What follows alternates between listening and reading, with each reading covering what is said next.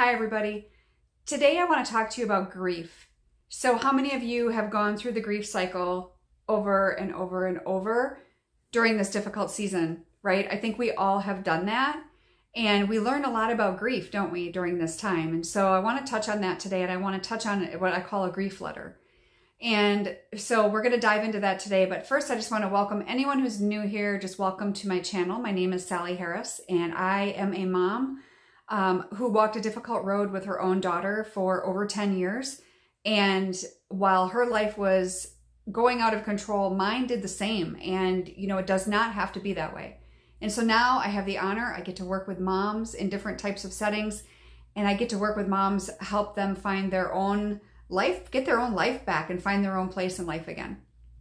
So I want to talk to you about this grief letter. This is something that I share with my clients, and I wanted to touch on it for everyone today because I think it's really important, and I've gotten a lot of good feedback over the years with this. I actually had someone suggest this to me. It was actually a client a couple years back. She had received this from someone and had used it, and I love it. I absolutely love it.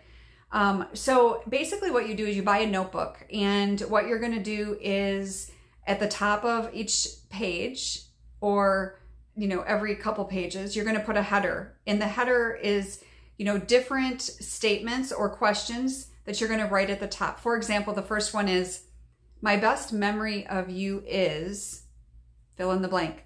So you'd write, my best memory of you is on the top, and then you as a mom get to write, fill in the blanks. You get to fill out that page as much or as little as you want. And you're going to do this for yourself. This is not something that you share with anyone else. This is something just for you. And you know, what a lot of people do with it afterwards is, you know, they can, you know, sometimes they pretend like that person is sitting there, and they use that emotion that they feel while writing it and reading it, and, you know, kind of share that with the person who's not physically there, but, you know, they're having that interaction. Or you can burn it, or you can keep it. You can do whatever you want with it. I'm going to give you a couple other ones if you want to jot these down. But my best memory of you is, right?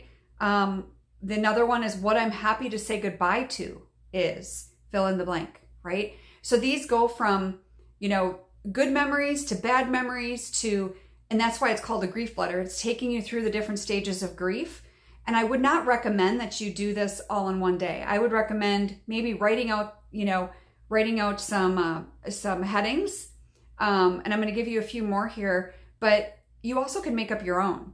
You also can make up your own headings and fill in the blank. And again, don't do it all in one setting, but do it as you feel, or you have time, or make some time for it. Another one is, I wish I could have told you, or I'm so angry that you, fill in the blank, right? So you're getting all these different emotions, the different stages of grief. You're getting all of these out. And so it's very healthy for you. And again, for your eyes only, if that's what you choose. Another one is, sometimes I think about, fill in the blank. So these are good. And like I said, there's no right or wrong on what your headings are. You can make up your own. Whatever things that you want to get out. And that's a great journaling technique. And so I wanted to share that with you today. I hope you found some help in that. And if you do a grief letter, I'd love to hear about it. I would love to hear some feedback and what you thought about it and how it helped you. So for those of you that I've never chatted with before, if you are interested in a discovery call to have a 30-minute conversation with me to fill me in on what's going on in your child's life, but more importantly in your life, and how things are being, you know, affecting your own personal life, because that's where I come in.